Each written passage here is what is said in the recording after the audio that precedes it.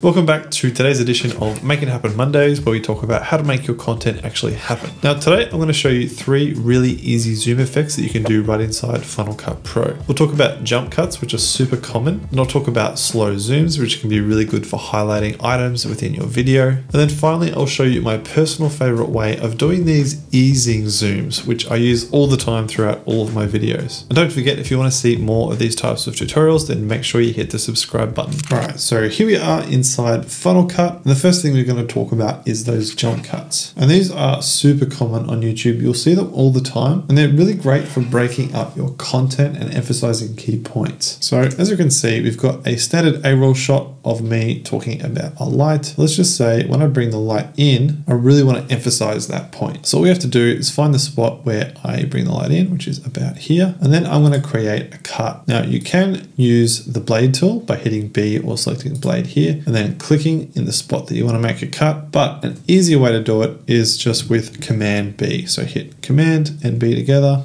and then that will make a cut on the exact spot where you've got the playhead sitting. And if you want to learn more Final Cut keyboard shortcuts, then I've got a cheat sheet that I've created, which you can download for free in the description. Okay, so now that I've created my first cut, I want to create my second cut where I want the jump cut to jump back to the normal position. So let's just watch ahead a little bit. And then let's just say I want the jump cut to end about here. So let's just create another cut, go Command B. Now we've got 2 cuts. And in order to make the jump and the zoom, just select the clip that we want the effects to be applied to, and then go up here to your inspector window. And the area we want to focus on is the transform area. Now the easiest way to adjust the clip is to hit this little square button here, and this will select this particular clip and allow us to move it around, as you can see. Now I'm just going to hit Command Z to undo that. And we just want to gently zoom in. So we just come here to the scale slider and then zoom it in to wherever looks right to us. So I reckon somewhere around 115% looks pretty good. But as you can see, my head is now cut off. So now I just need to drag it down a little bit to a position where it looks about right. So that looks pretty good to me.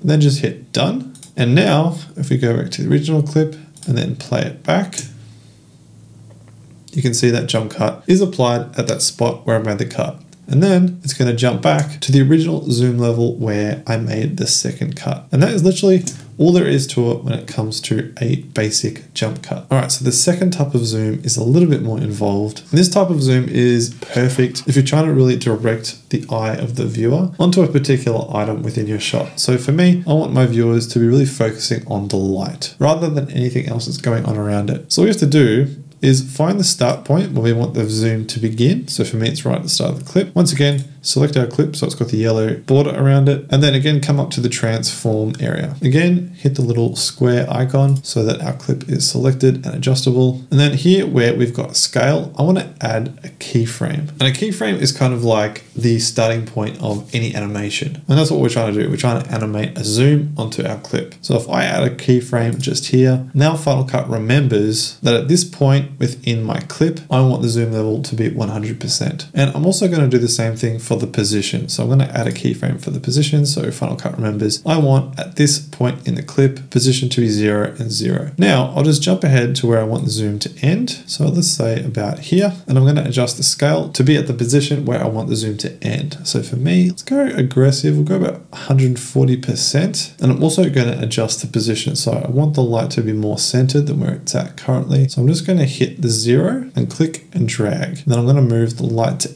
end up roughly in the center of the frame. And as you can see, what's happened is that keyframes have automatically been added for the position and the scale. So if I go back to the start of the clip and hit play, as you can see, we now have a slow zoom in, and it's even going to move the position so that it ends up at the exact point where we want it to. And that is all there is to it for a slow zoom. You can use this method to start from basically any point within your clip and end up at any other point within the frame. Now, the last type of zoom I want to talk about is those easing in zooms, which I mentioned before, and I use these all the time. I think they're really good for talking headshots and emphasizing key points, but you can use them for emphasizing other things. And to do this, I use a plugin called MCamRig, and it's totally free to download. There's a link in the description which you can go and get it. Just follow the instructions on the website on how to install it, and then once you've installed it, you can go up to here to your generators section. And then in here, you're going to find MCamRig. Just click and drag that onto your clip that you want to add the zoom to. Now, if I play this back, it's going to zoom in automatically, which is already really cool, but obviously it's not in the position that I want it to be in. So I'm just going to make sure the mCamRig overlay is selected and then go up here to the little T icon, which is the title inspector. Click on that. And then I'm going to have a whole bunch of settings that I can adjust for this plugin. And there's really only two that I focus on. First is the depth of field blur amount. So as you can see, when it zooms in currently, it blurs a little bit and then refocuses. I don't really like that, so I'm just going to take that out. I'm going to make that 0%. So now when it zooms, there's no blurriness. And then the second thing is the camera angle of view, which is currently set to 98 degrees, but that basically is just the zoom level. So if I just take it back to 0, that's all the way zoomed out, and I want it to zoom into about here. And then same as before, I don't want my head to be cut off, so I'm just going to click this little circle in the middle and drag it, and this is going to adjust my endpoint. So I like how it looks about there. Just let go, head back to the start of the clip, and then hit play.